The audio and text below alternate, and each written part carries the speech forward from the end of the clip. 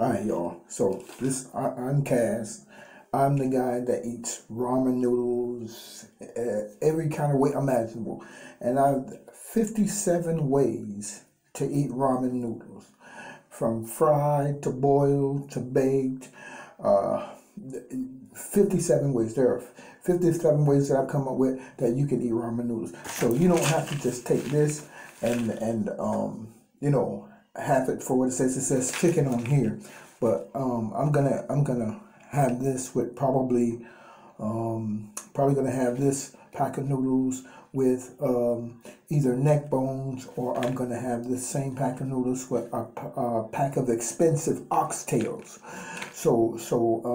I'm gonna take this and I'm gonna make it into a full meal. This is gonna be a full meal. You can we take this and we can do some work with this. I'm thinking about with shrimp.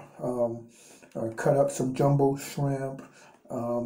Get your onions and bell pepper and saute your shrimp and make a little light sauce on it, and get your noodles.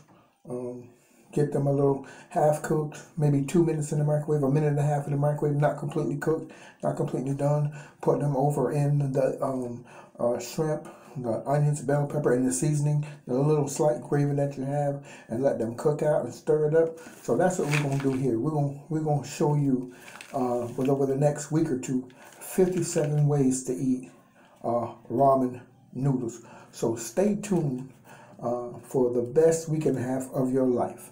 57 ways to eat ramen noodles. Stay tuned.